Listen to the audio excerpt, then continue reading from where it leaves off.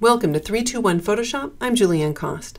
In order to apply our filters non-destructively, I'll choose Filter and Convert for Smart Filters. That converts a selected layer or layers into a smart object. Then I'll choose Filter, Stylize, Oil Paint.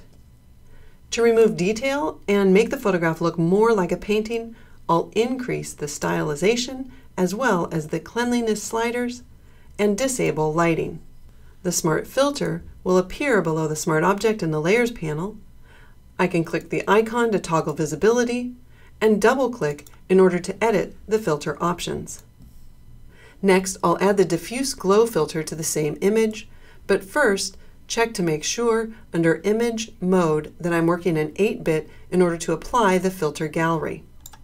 Then I'll tap the D key to set my default colors because Diffuse Glow uses the background color as the glow.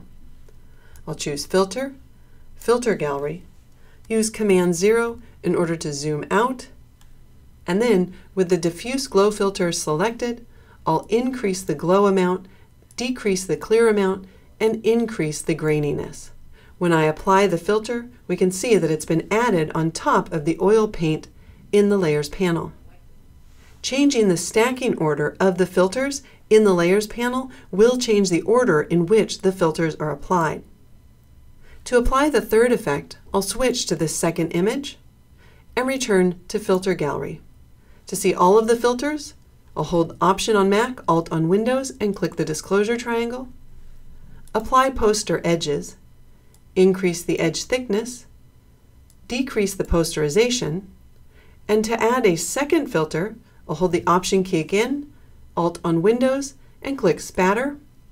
I can drag to rearrange the order in which the filters are applied, and if I no longer want a filter, click the trash icon to delete it. Once the filter is applied, I'll double-click the adjustment layer icon in order to change either the blend mode or the opacity. And don't forget, you can always paint in the Smart Filter mask to selectively hide and show the filter.